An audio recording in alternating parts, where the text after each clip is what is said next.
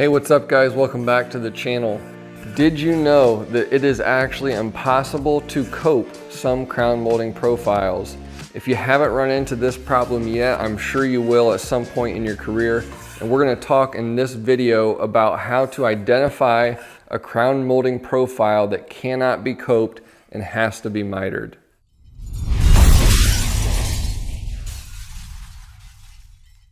I recently uploaded 3 videos to YouTube getting very in-depth on how to install crown molding, and a question I got a lot was, why aren't you coping the crown molding?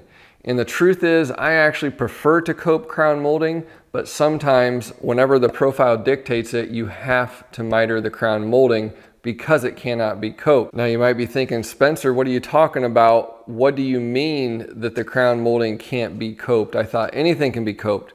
Well, actually, no, it can't.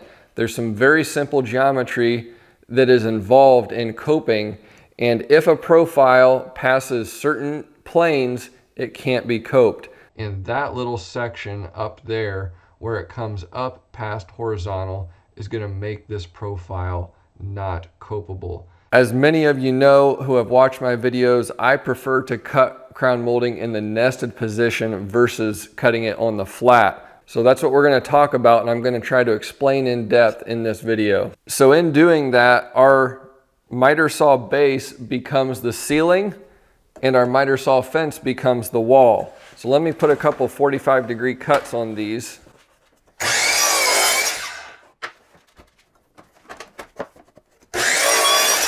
Now with two 45-degree cuts, these pieces of crown molding would go together like this. So again, as you can see, the base of the saw is the ceiling and the side is the walls.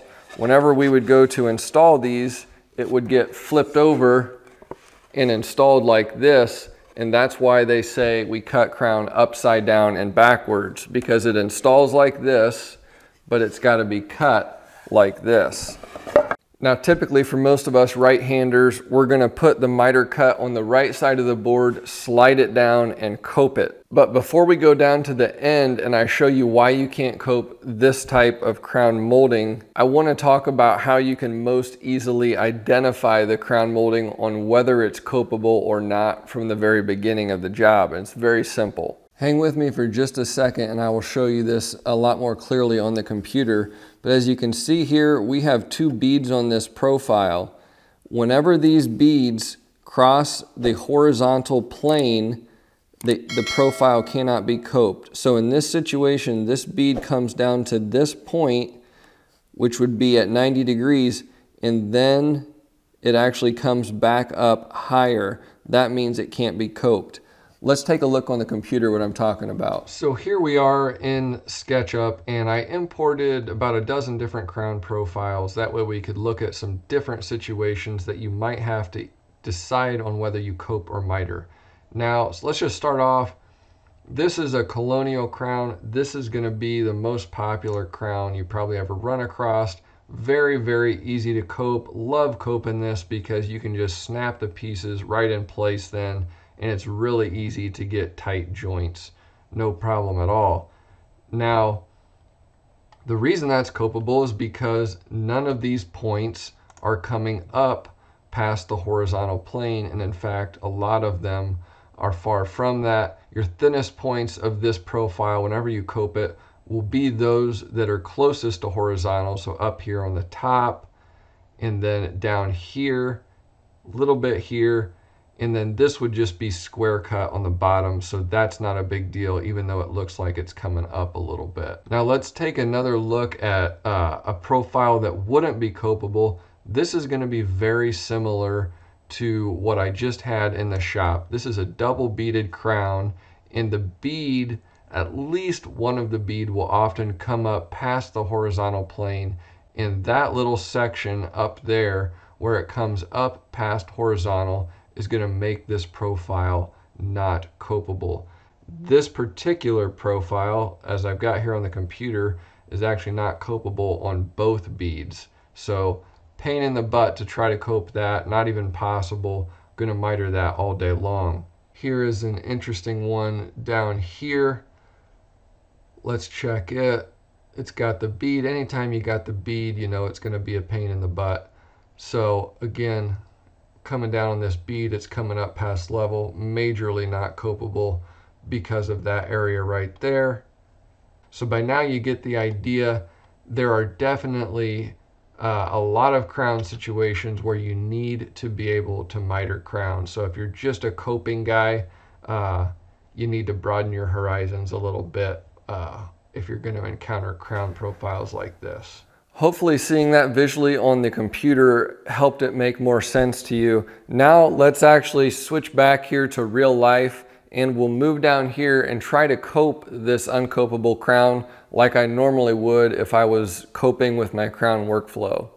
Again, one of the first things you'll notice is I've made my 45-degree cut as if I'm going to cope it. Now a lot of guys would just lay the crown flat on their saw and use a hand coping saw to make this cope. The problem with that is you don't always know exactly how much meat you should be taking off, if you're taking off too much or not enough, and there's actually a much better way to do it, in my opinion, and I'll show you that in a second.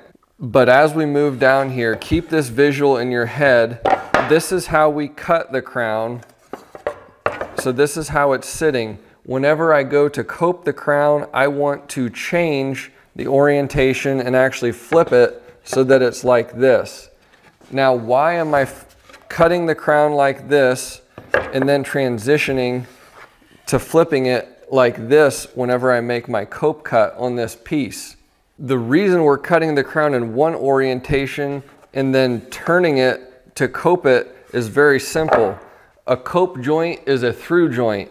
So after I cope this, my next piece of crown on the wall is going to actually slide through this piece.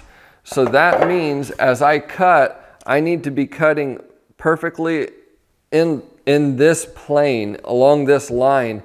And to do that and cut that way, it's really hard to gauge that straight on shot right there. Now what's a lot easier is if you flip the crown and now it sits like this. And now my pass-through joint is coming through vertically.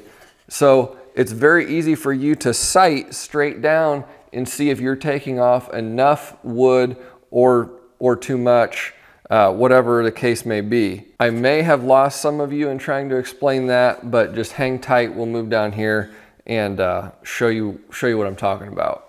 By the way, guys, be sure to give this video a thumbs up and hit the subscribe button. That really helps me out. Also, if you want to support the channel, use the links in the video notes below the video to purchase your tools. I get a kickback for that, and it helps me make this all worth my time. If you're interested in this barrel grip jigsaw and coping foot, I'll have the links below the video. Full disclosure, I got to give respect where respect is due. I learned this technique from Gary Katz a lot of years ago, and Gary, I believe, learned it from Collins, who invented the Collins coping foot. So really appreciate those pioneers of the industry who came up with this stuff. But what we just did was we cut our miter like this, we're sliding it down and we're flipping, okay? We're coming from here to here, and now our crown is gonna rest like this. Now here's the beautiful thing about coping crown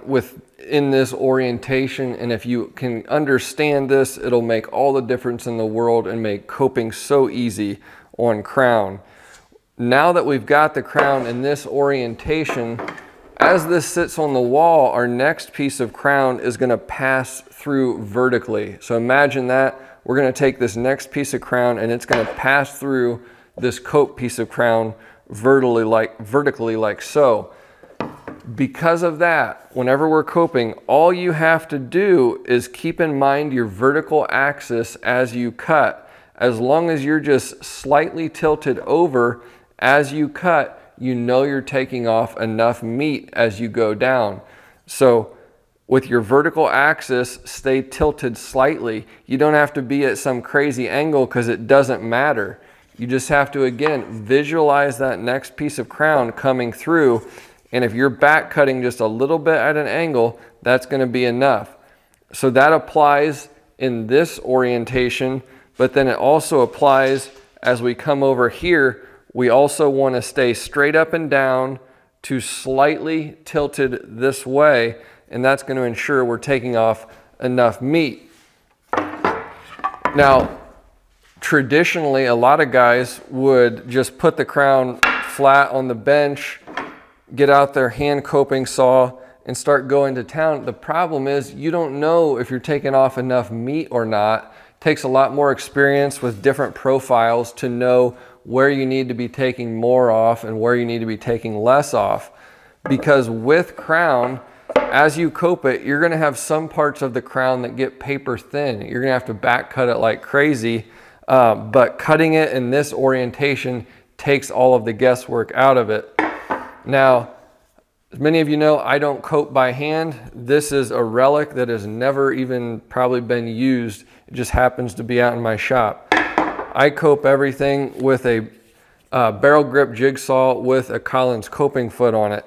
Same concept. All you got to do is keep that jigsaw blade vertical or slightly canted over, and that's going to be enough. So now before I get into coping this, I'm going to show you the trouble area on this particular crown profile, which makes it uncopable.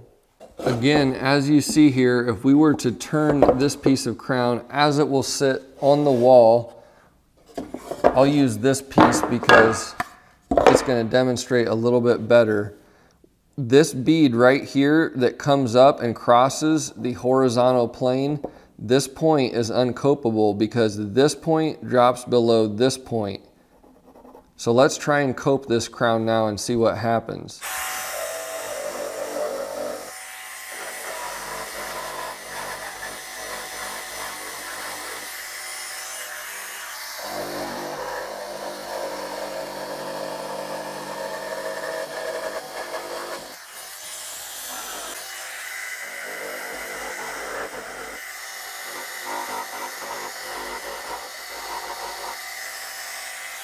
Now I left this part for last because watch what happens. Because this round bead is coming around, I have to cut this straight on for the coat piece to go through. If I don't do that, this actually won't work.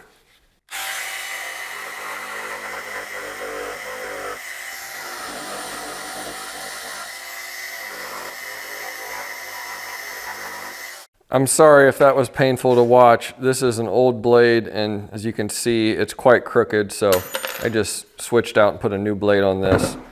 But this area right here, because I didn't cut this straight, you'll notice that whenever I test fit this piece, I'm not getting a tight joint right here. That is because all of this needs to be cut out. Because this bead comes back up across the horizontal plane, I'm not able to get a tight joint. So if I wanted to cope this, I would have to cut this out, and then I'd have this really ugly spot right here. I'd have to cut the profile out. Obviously that wouldn't pass for stain grade, and it would be pretty ugly for paint grade also. So this is where we're at right now. Let me go ahead and remove this area and see if we can get this to tighten up right here.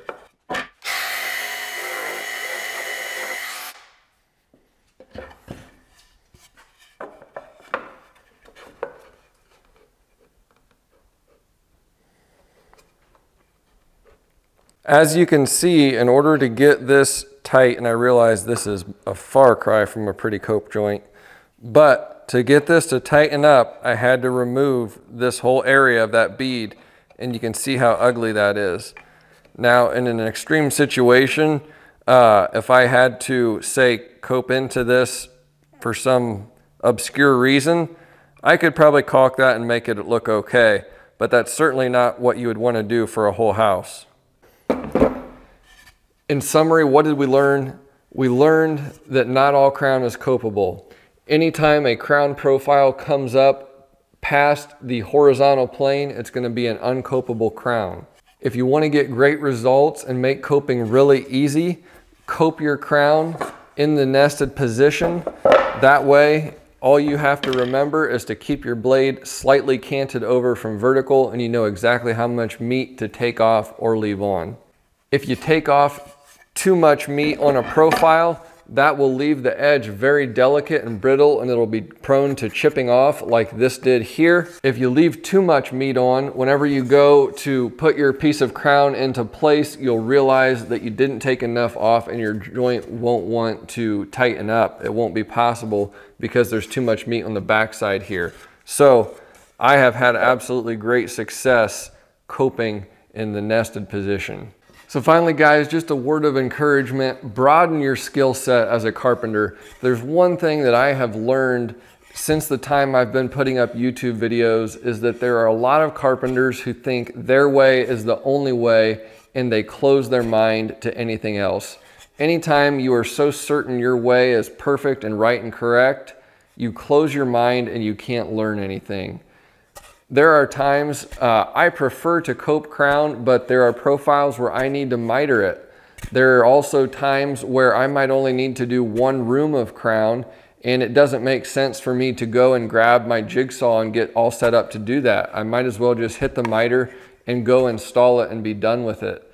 There are times where it might not make sense for me to go get my auxiliary fence for my miter saw to be able to cut crown in the nested position, and being able to make a few cuts coping on the flat is a valuable skill.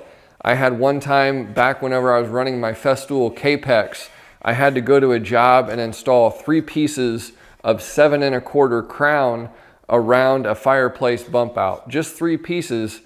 The crown was too large for the Capex to cut in the nested position, so that meant I had to cut it on the flat. I didn't know what I was doing, so I had to learn that. If I would have known how to do that, it would have been really quick, but instead it was a struggle. The more skills that you have, the more tricks that you have up your sleeve, the better carpenter that you're gonna be. So don't get boxed into one way of doing things. Diversify your skill set and it'll make you better in the long run. So hope you found this video useful. Hit that thumbs up button, subscribe if you haven't already, and thanks for watching. We'll see you on the next video.